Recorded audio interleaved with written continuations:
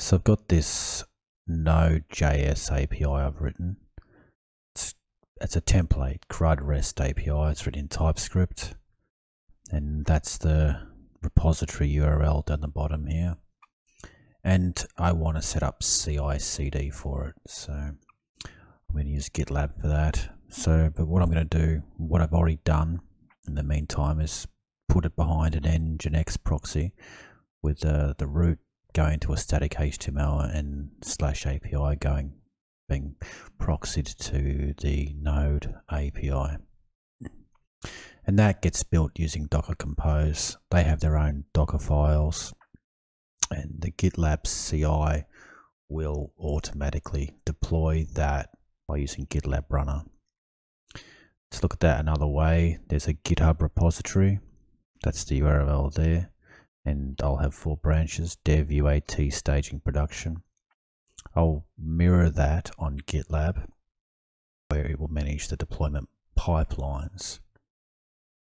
And what I'll do is I'll go out and I'll get an Ubuntu server, and I can use any of these providers here. I'll use DigitalOcean, and that I will install GitLab Runner on that, and that will listen to a particular branch.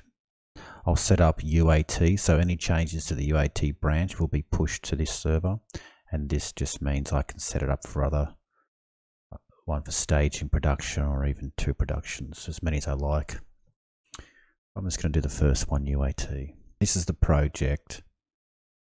There's some Nginx with its own Docker file. There's Node.js in here, and that's this Docker file. And there's the Docker Compose for Nginx and Node.js. And there's GitLab CI with some stages, develop, UAT, staging, and production. I'll do UAT now. So first I'll create the branches. So git branch UAT, git branch staging, and git branch production. Okay. I'm in the dev branch right now. Okay, so the next part is I'll set up GitLab mirroring. Okay, so this is my GitHub repository, and now I'm going to mirror that in GitLab. So if I go to GitLab here, new project, on the right I've got CI/CD for external repo. I'm going to click that from GitHub. I'm going to find the one which is down here, TypeScript NodeJS. I'm going to connect to that. Excellent. We'll wait for that to go green. Okay, done. Let's check it out. Okay, it says it's mirrored from GitHub. That's really very good. I'm going to go out and get an Ubuntu server now and I'm going to get it from DigitalOcean. I'm going to put GitLab Runner on it. And this will be for the UAT branch. Let's do that. I'm in DigitalOcean. I'm going to create a new droplet. I'm going to go down here. I'm going to use the cheapest one, $5 a month. Scroll down. I'm going to use Amsterdam. And I'm going to call it UAT. Excellent. Create. Excellent. So that's the IP address. I'm going to copy that. Okay, so that's the IP address. I'm just going to call that UAT. I'm going to save that. And now I'm going to open that up. Excellent. Now, DigitalOcean has sent me a password in my email. I'm just going to get that. Okay, so I've got the password. Log in. Okay, so I've logged in. Now it wants me to change the password. So current password, new password.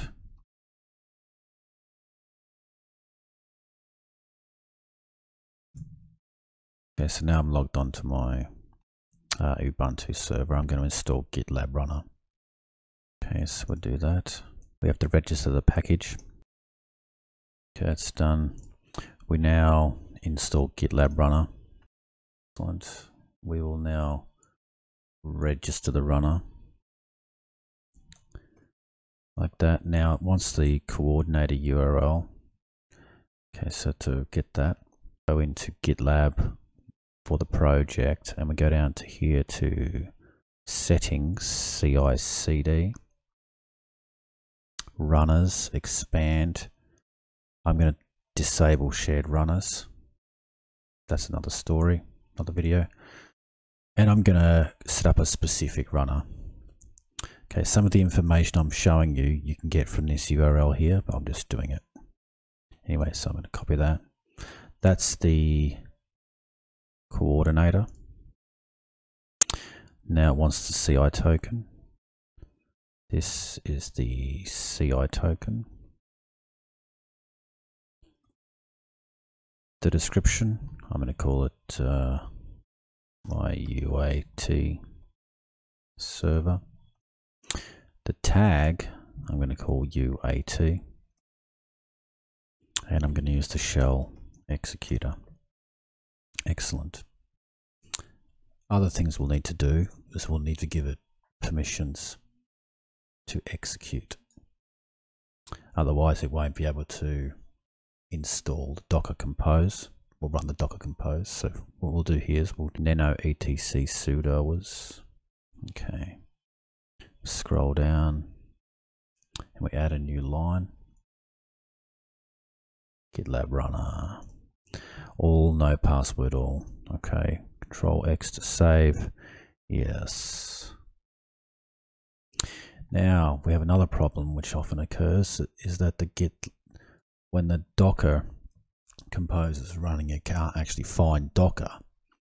So how I fix that is I actually install it now.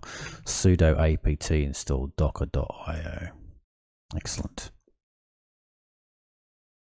Excellent.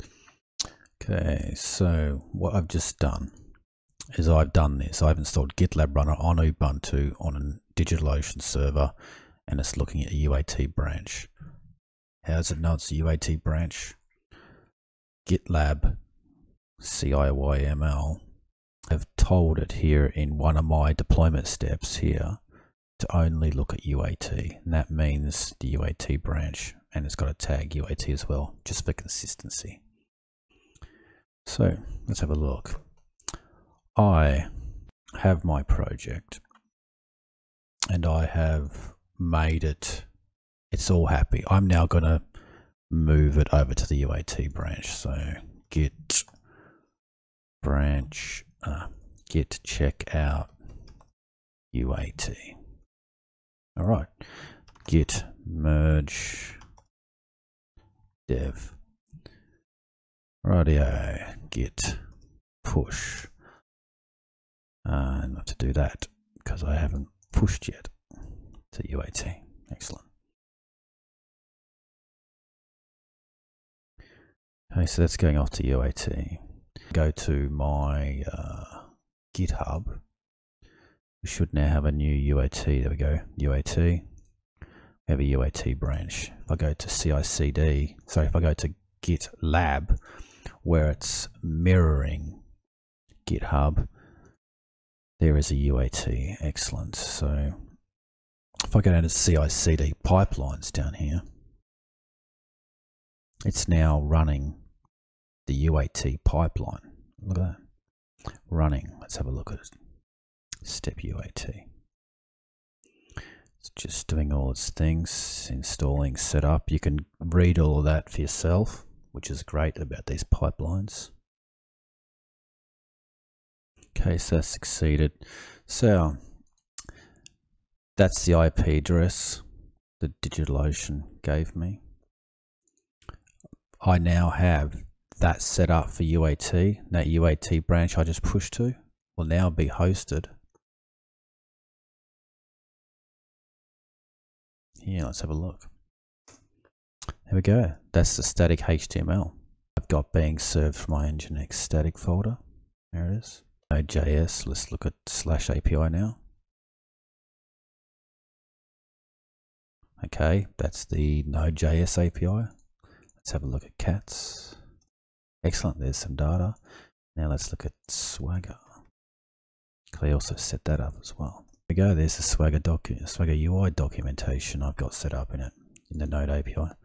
Now if you test this out, just be sure to select that server, because we're running it through Docker Compose and Nginx. Cats, let's try it out. Execute. There we go, that's a response from the API.